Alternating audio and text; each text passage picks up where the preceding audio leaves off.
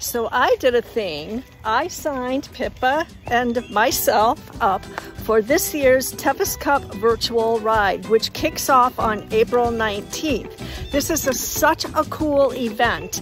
Riders from anywhere in the world can participate on any horse that they have doing any discipline, whether it's trail, dressage like my horse and I, or anything else that they are doing with their horse.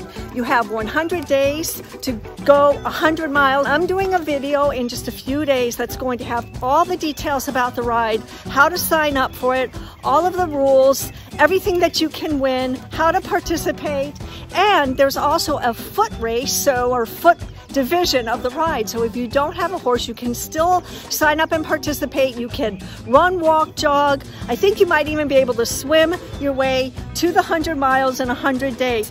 Subscribe to A Life with Horses so you don't miss the video.